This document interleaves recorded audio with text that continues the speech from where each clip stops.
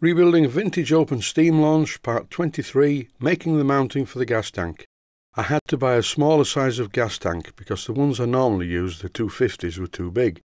These are the 100 size ones. As I've mentioned a couple of times before, this is a pond launch. It was never designed for radio control, so the way that the superstructure fits was unimportant, but now I need to put a gas tank under the front like this, as well as fit a complete radio control system to operate the rudder, the emergency gas cutoff valve and the regulator for the steam engine. The first thing I need to make is a stable platform for the gas tank. An easy method of doing this is to first of all make a card template, and once the card template has been trimmed several times to fit into the bow of the boat, then you just transfer the dimensions to a piece of wood. And once the piece of wood is cut out on the bandsaw, it will fit perfectly in the bow of the boat. This is my absolutely ancient Burgess bandsaw, and it's fitted with a 1/4 inch metal cutting blade. I use this bandsaw to cut many things in the workshop: copper pipe, brass bar, brass sheet, steel sheet, not stainless steel though, that will blunt the blade, and it's also very good for cutting 4mm plywood. Once a piece of plywood has been cut to the correct shape, I chamfer both of the edges using my belt sander to make the piece of plywood match the internal contour of the bow. And the next thing I need to do is lay this piece of wood on another piece of plywood, draw around it and cut that out, but I don't need to chamfer the edges this time. You may have noticed that I'm not doing much measuring, in fact none at all. It's a bit pointless because the internal contours of the bow, with this boat being hand carved from a piece of tree, is not exactly even at both sides. That's why I always make a card template for these sort of jobs. The next job is to cut a hole in the top piece of plywood. It's important that this hole is not a tight fit around the gas tank, but luckily with the thickness of the pencil line and cutting to the outside edge, it's a perfect fit, a nice loose fit. So I cover the first part in cyanoacrylate adhesive and I stick the second part to it. A quick test with the gas tank verifies that the hole in the top piece of plywood is exactly right. So the gas tank fits into the shelf okay. It's time now to fit the shelf into the boat. I just want to make sure that the shelf isn't fitted too high and that it's easy to remove and fit the gas tank in the recess. And once I can confirm that everything fits, it's time to bond the shelf in place permanently. And for this initial bonding, I'm using some 5-minute epoxy resin.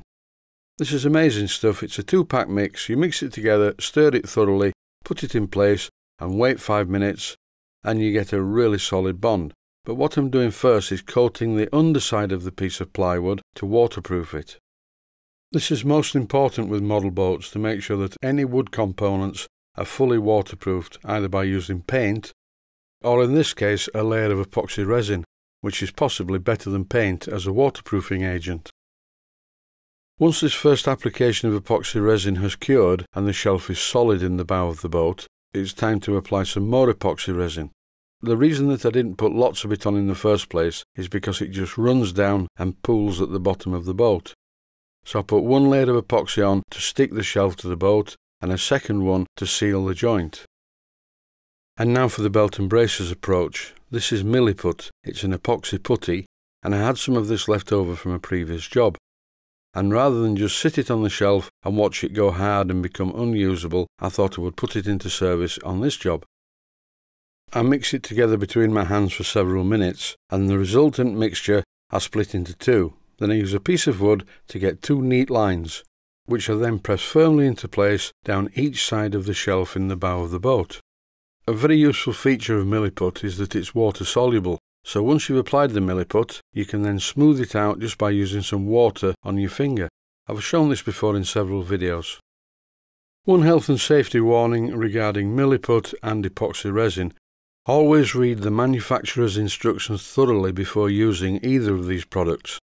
And when you finish using them, wash your hands thoroughly at least a couple of times to remove all residue of the Milliput and the 5-minute epoxy resin if you got any of that on your hands.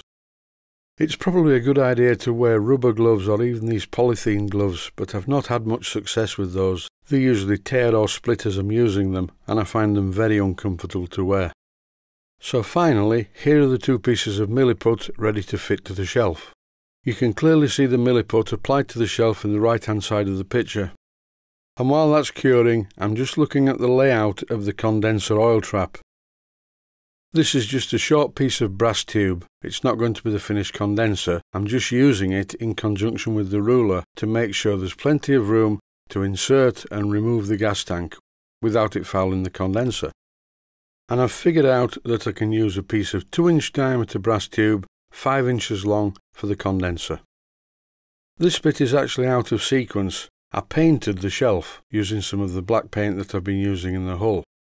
And as I do not want any keyboard warriors writing in, pointing out, did I realise that I had done this out of sequence, I'm going to unpaint the shelf with my special technique, then I will paint it properly at the correct time. This brush is not quite as efficient at unpainting as the smaller one, but I got most of it off. So that's one little job out of the way. Quite a simple job, but fiddly and not good if you do it wrong. So the shelf sits underneath the bow of the boat, the gas canister fits on the shelf, and there's room underneath the shelf to put some lead ballast, because once again, this boat will need plenty of ballast. That's it for now. Thanks for watching, and I hope you found it useful.